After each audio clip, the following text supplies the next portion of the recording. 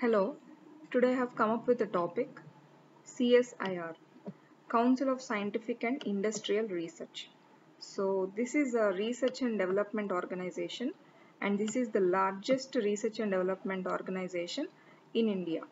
And it has got 38 laboratories in India and 39 outreach centers, 3 innovation centers, and 5 units. So this is a huge setup.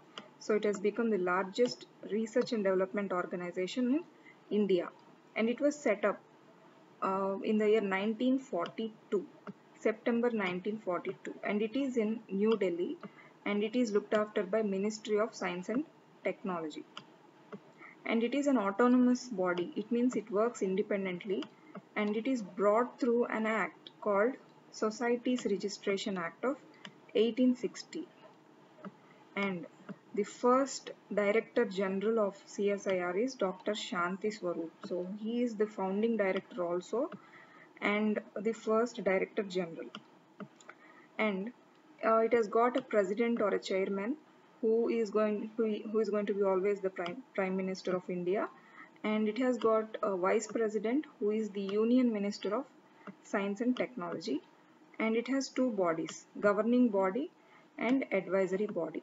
So governing body has Director General as its head, and it also has finance minister and other members also. And advisory body will have 15 members who are very prominent in science and technology, who are well versed with science and technology, who have good experience in this field. So they will be selected for advisory board. So this advisory board, it advises the governing board for decision taking things and all. And there are so many streams under CSIR. Radio and atmospheric science. So radio science about radio waves, and atmospheric science. And space physics, this is about dealing with spacecraft, satellites and all. And oceanography, study of oceans. Geophysics, application or the physical aspects of earth, studying about magnetic field and how it is applied, and gravitational field, composition of earth and all. And study of chemicals and research in the field of drugs and all of this. And genomics, so research in genomics, this is a molecular biology topic, and gene sequencing, gene mapping, all of them come under genomics. And biotechnology, application of technology with the use of biological things. And nanotechnology, so building things with the help of small atoms and molecules, and with that small range of atoms and molecules we can build up things with this nanotechnology. And mining, mineral mining and all. Aeronautics, so building and functioning of flights, rockets and even aircrafts, all of that. And instrumentation, instrumentation is all equipment needed for measuring things. So physical measuring things are under instrumentation. So we use this in industries for measuring various physical aspects of industrial machinery. And the environmental engineering, applying engineering techniques for environmental protection or environmental problem solving, things like waste management, recycling, all of that which are helpful for environment. And information technology, we very much know about IT. And the objectives of CSIR are, I have broadly listed them into 5 things: promotion, guidance, coordination, establishment, and utilization. So promoting research and development is its main objective, and guiding the research and development, how to do and through what means, like providing labs, innovation centers and all. So coordinating, so there are so many streams, and all these streams must be coordinated, working, they must be built in or working together to get a good coordination in research.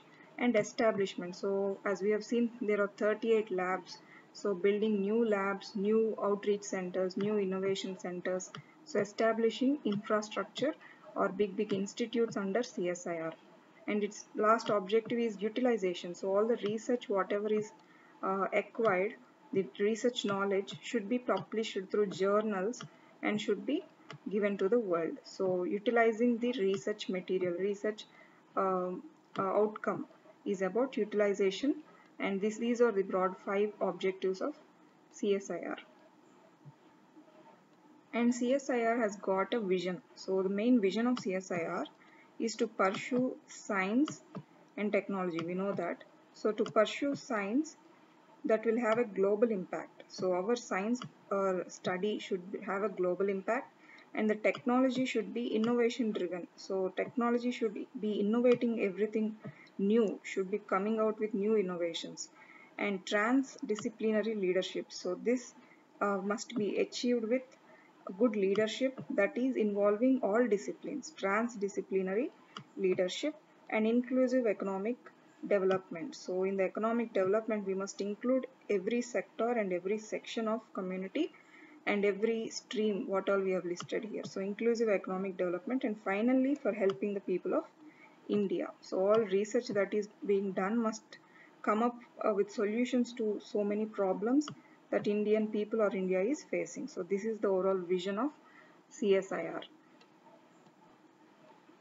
And CSIR has got so many achievements. So it has achieved so much of things under research and development, under science and technology. And I have listed some few headings under this. The first thing is in strategic aspect.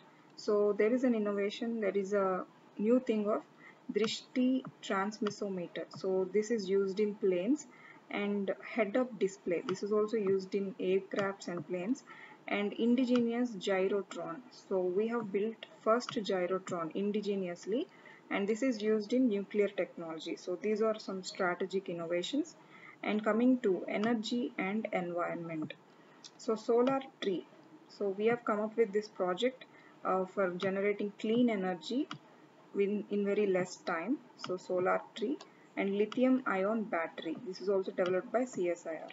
And in agriculture we have Samba Masuri. This is a kind of rice, and Muktashri. This is also a kind of rice crop that is resistant to arsenic. So arsenic rich areas, in that areas we can plant this kind of variety of rice. And transgenic cotton line. So this produces cotton that is resistant to white flies. And in health sector, this has come up with GOMED, a program for developing genomics. And plasma gelsolin, and this is a new technology for dealing with premature births of babies. So there is a kit, plasma gelsolin kit, to map the prematurity of a baby.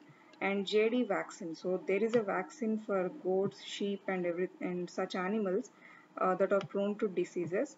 And these are some health developments achievements. And food and nutrition. In this field, we have Csir scanner, so milk scanner, to check the adulteration of milk. And DF salt.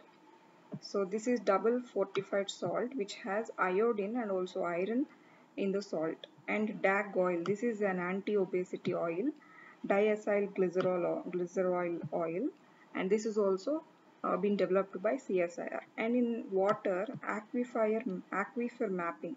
So what is aquifer mapping?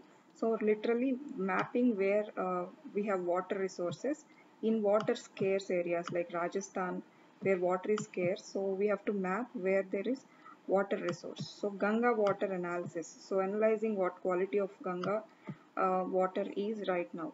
And in aviation, we have NAL Saras plane. This is the first multi-purpose civilian aircraft developed by CSIR in India. And in education, we have digital libraries and traditional knowledge promotion of indigenous Indian knowledge promotion under education. And we have two other achievements: human genome sequencing and plastic to fuel. CSIR did this human genome sequencing in the year 2009, and it has also come up with a project called Plastic to Fuel, turning plastic into usable fuel. And recent thing is COVID DDH, Drug Discovery Hackathon. So where drug can be discovered for COVID, it has started this program. And this is a broad view about CSIR. Thank you.